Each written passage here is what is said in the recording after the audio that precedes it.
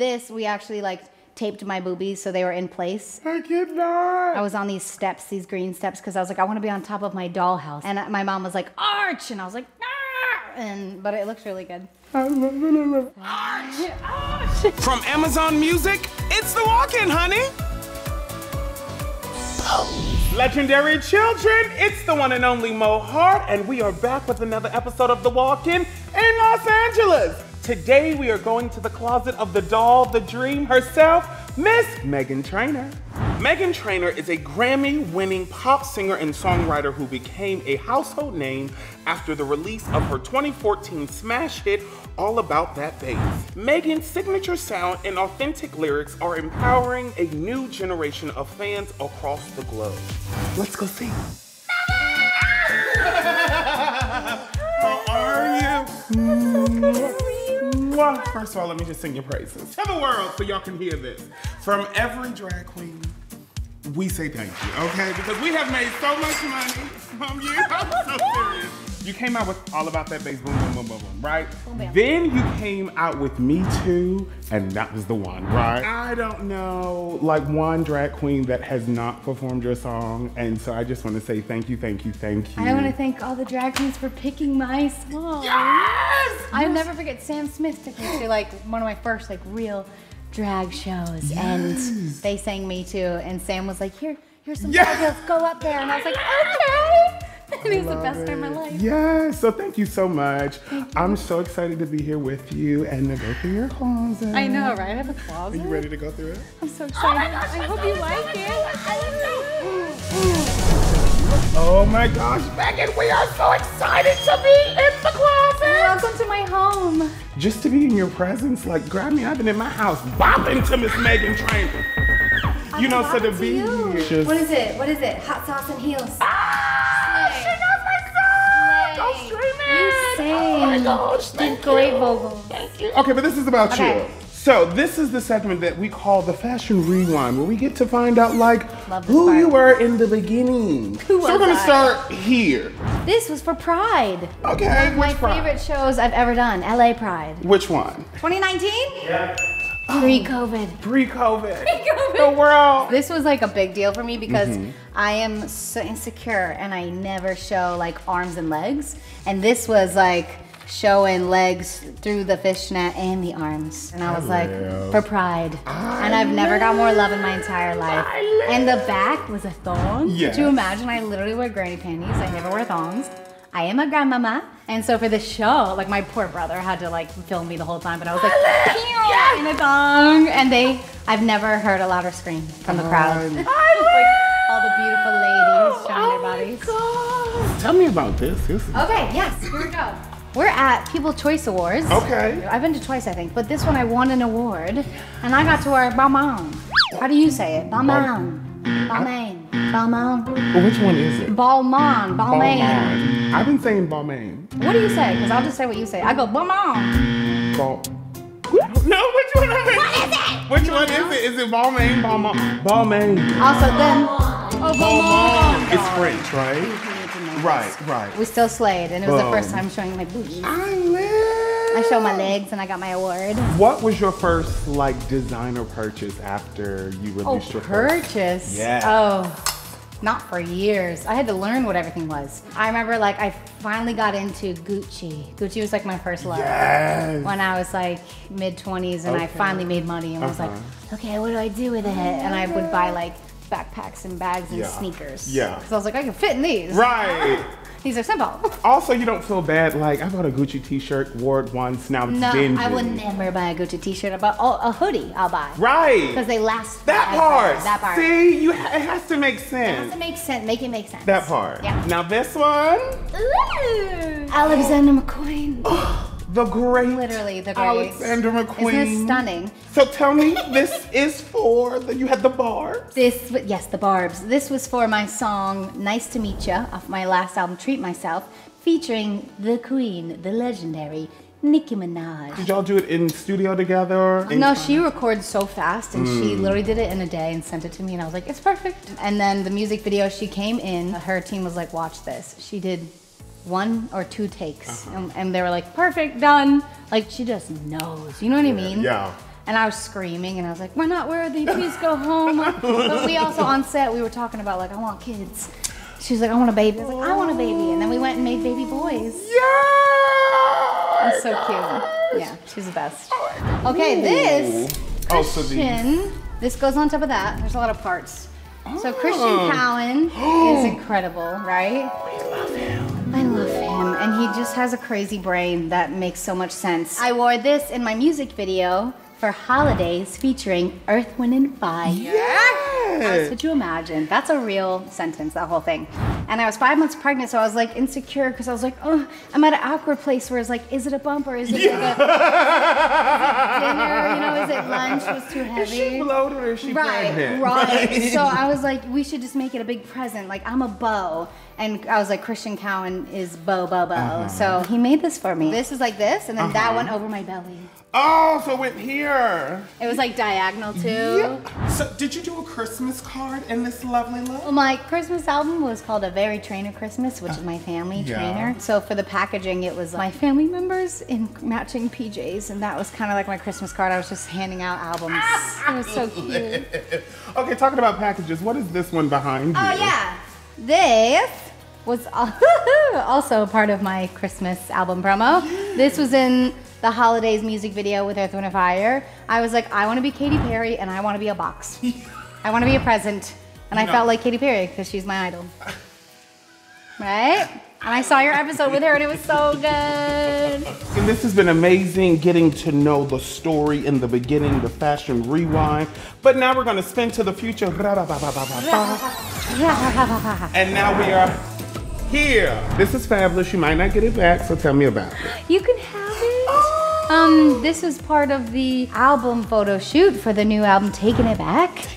This is a skirt, and then we showed tummy cardboard. It's hard to put on, but it's so cute. And I just love that it gave me the vibes of like Tidal back in the day, my first album, but it was like modern and like cool and fashion. What shoes did you wear with these? You know the pink Versace ones? Pink Versace. We got fake ones that looked like those. Yeah. And then I wore them for the photo shoot. Tell us about this look, because this is gorgeous. This pretty in pink. Custom made. VC. Ooh. We're having a pink moment right now for my song Made You Look. Okay. And for the Today Show for Album Week, I'm always wearing a black catsuit on the Today Show because it's 6 a.m. You wake up at 3 for glam. It is cold in New York. Yes. And the camera angles are like up here, you know, so nothing is flattering. So we're like, let's wear black, let's just hide and be cold. But for this, I was like, I'll do a bodysuit, but I want it to be pop star. I want it to say, I made you look. And so we did a full tight cat suit and then put a glitter suit over it. And I felt like so beautiful. And I wore these shoes to match it. And you could see they got all reffed up because I actually got on my hands and knees and I crawled down to see all the fans. I love this. Okay, this is a lovely two-piece. I wanted to show more body. I'm in here for you and you like feeling, I'm a curvy girl, but baby, I'm here. What's good? Well, I had a baby and then I've never been smaller. You know, I lost like 60 pounds. So I was like, I gotta show off something. I've been working so hard. And this was for the Made You Look music video dance scene at the end. Okay. We wore this and we shot in the same room as All About That Bass. Yes. I like didn't even mean to. Yeah, and I was like literally crying because I was like, this is a moment. And I never felt more cool and I did my little dance. Yeah! Tell me about this album and like what's the inspiration? What's the vibe? You haven't put out music since what, the pandemic, correct? Yeah. I just like wanted to stop like chasing radio because I was like, what will they play? Blah, blah, blah. And then I noticed on TikTok Tidal was blowing up for my first album ever, my doo-wop stuff.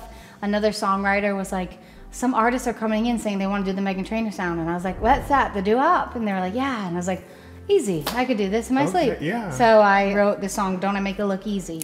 Because I was like a mom with a young baby throwing all this crap in the car and was like, okay, let's go to the studio. Your writing skills, I will say, here you go. When I read the lyrics and then you sing them, you're like, I can do this.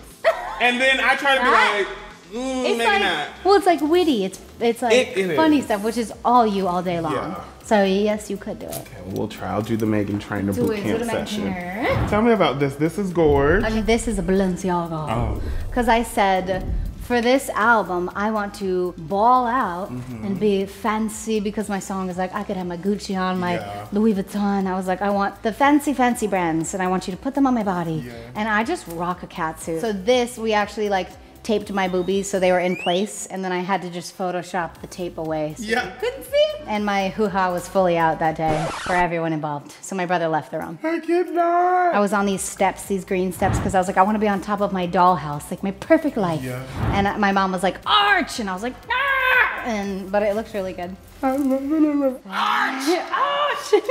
Now, this one is very... Also nude. I mean, like, maybe we can see it all. We can see it all. So Meghan, I'm here for you. You know, I'm in my hot girl era. So I had a baby and now I'm naked. Look, okay, come forward. So this was for Bad For Me, my first single off this album, Taking It Back, with Teddy Swims. And I was like, I want to show my body, I'm really hot. And I got my period that day. And I was like, but I'm naked wearing all white. But I did it and I survived. You still did it! I was like, can you see my string? What? Women can do anything, baby. They can do anything! And I was screaming to the whole room. I was like, oh, I'm playing it! You know, I was like, I just wanted to feel tight and small today in this naked outfit. But they put flowers in my hoo-ha area, you know, and my boobies to cover up everything. So I felt sexy. Check it out. Yeah. Thank you. Tell us about this one, because this is the one. Is this the one? This is the one. This I wore on Jimmy Fallon to perform Made You Look.